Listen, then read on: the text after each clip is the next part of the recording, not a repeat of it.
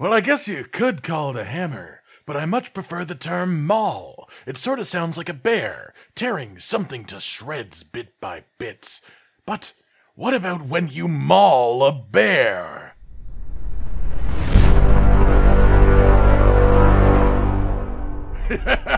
Yeah, that's the stuff.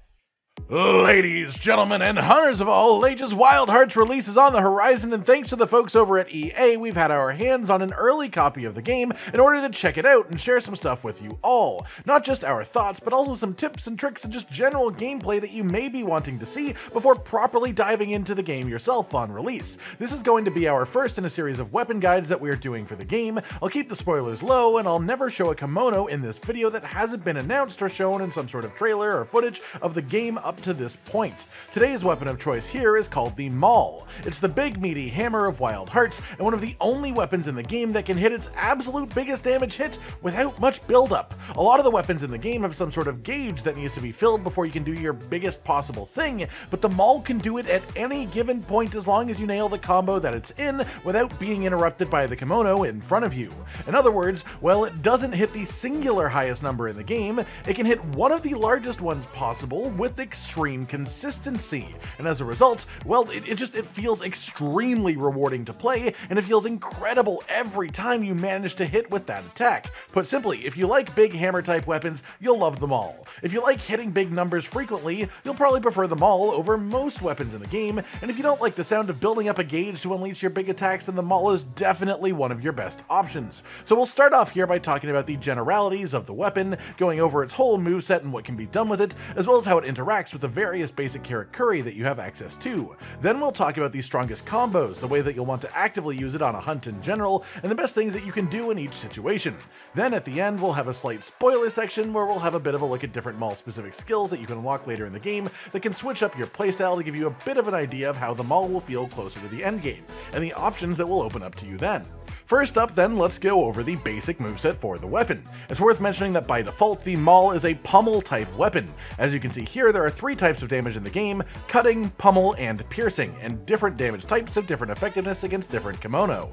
The Maul, again, is pummel by default, but there are a couple of ways to mess with this later on. For example, the one that I'm using in most of this footage is actually a piercing Maul.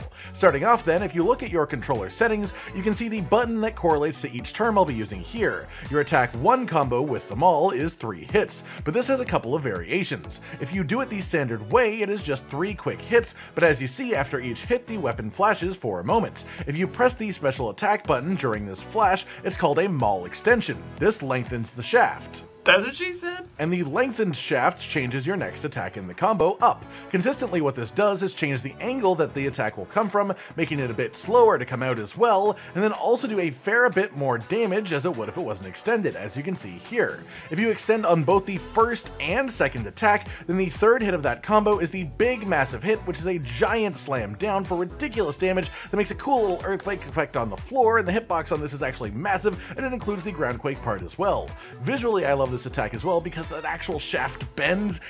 It looks incredible. After that, we have your attack 2 combo. This is actually only 1 hit unless you manage to extend it on the weapon flash. If you do so and then press the attack 2 button again, you will launch yourself into the air and do a flipping attack. Right after the Maul hits the ground, it will flash again, and if you hit the extension timing correct here and hit attack 2 again, it will repeat the flip. This flip is repeatable for as long as you have stamina, and the attack itself costs stamina to perform. Then from this position in the air, you can also press attack 1 to do a downward spinning finisher where you flip end over end until you hit the ground. You can also start this combo by pressing attack 2 in the middle of attack 1 combo. For example, if you do attack 1, then extend, attack 1, then extend, then hit attack 2, you go right into the endless flip combo. Then we also have the special attack button. If you do this from a standing position, you will start to spin the Maul around you with 1 hit per spin. It drains stamina while you use it. It doesn't do much damage, but you can make this stronger by using it in the middle of your attack 1 combo.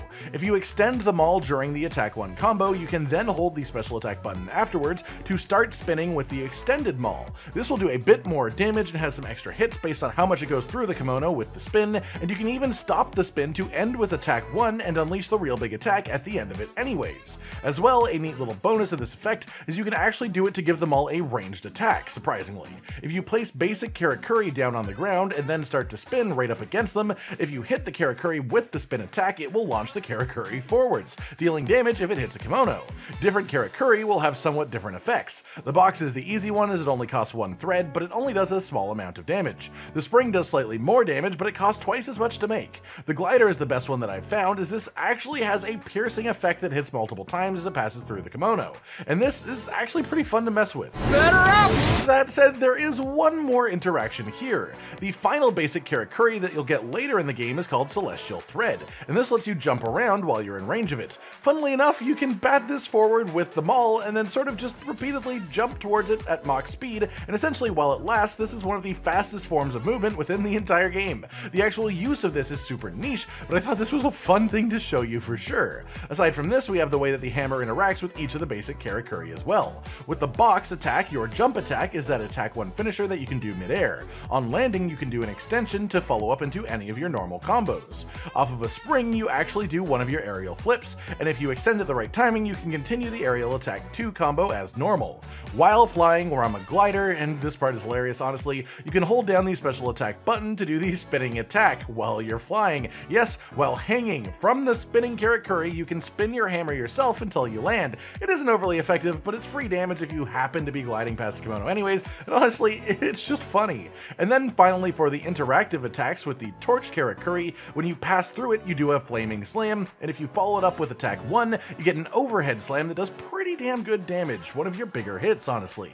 With all of that covered, what are your most important combos? Well, honestly, the whole aerial shtick you can sorta do with attack 2 is just not very important. Unless you make a specific build around aerial combat, which is definitely possible with endgame skills, this is entirely incomparable to your ground-based gameplay. It is just a fraction of the damage output. For the most part, Karakuri interactions aren't fantastic for you either, at least compared to what the other weapons can do. None of them really increase your damage much, so for Maul gameplay, your Karakuri are more for utility than for damage. The one exception being that torch attack follow-up that is somewhat meaty. The ability to fling Karakuri at Kemono with the spin is really fun, but it is more of a gimmick than an actual effective style of play, though it is situationally useful as a ranged option.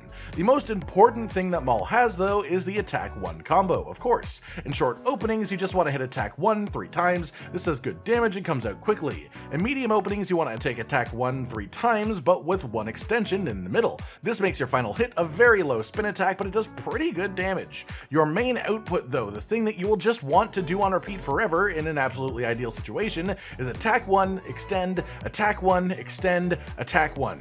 This combo takes 5 to 6 seconds to pull off, and anytime that you can feasibly do it, it is simply the best damage that this weapon can put out by a landslide. Even if you only hit the final attack, because the final attack is the one that matters. It does so much more damage than anything else this weapon can do.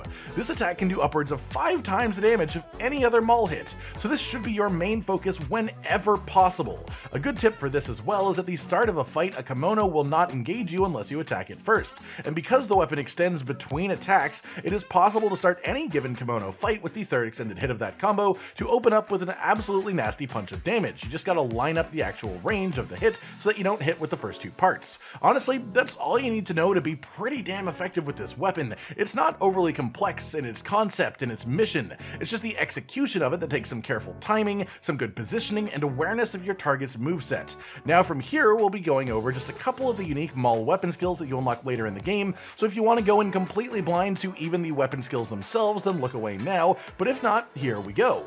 One of the biggest and most important skills that I've seen is called Extended Wrap.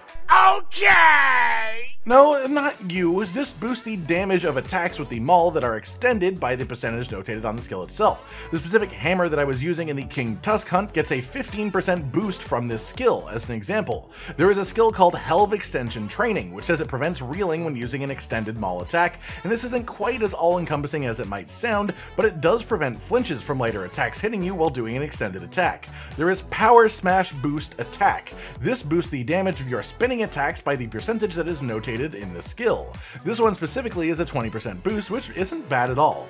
There is a skill called Rapid Halt, which makes it harder to lose stamina for a while after a successful extension in the aerial flip combo. This is important as it means that you can flip more times before you have to stop before you run out of stamina, and that's actually a really interesting concept for making the aerial playstyle viable.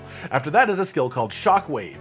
This makes your extended attacks more likely to cause the Kemono to go unconscious, which is just a specific type of knockdown. As well, there is a skill called Expert Hitter.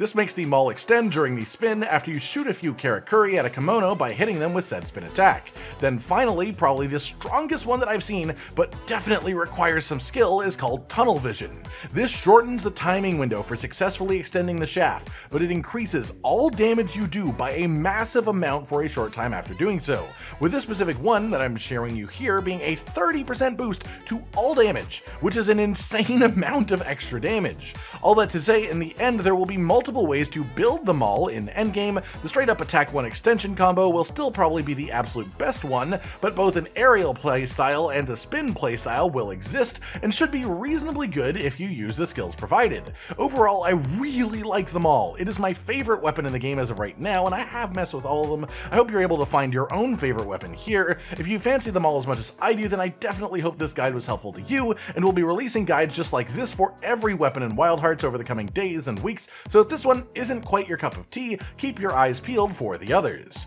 Like if you liked the video, subscribe and hit the notification bell for more, and most importantly, ladies and gentlemen, until next time, stay sweet.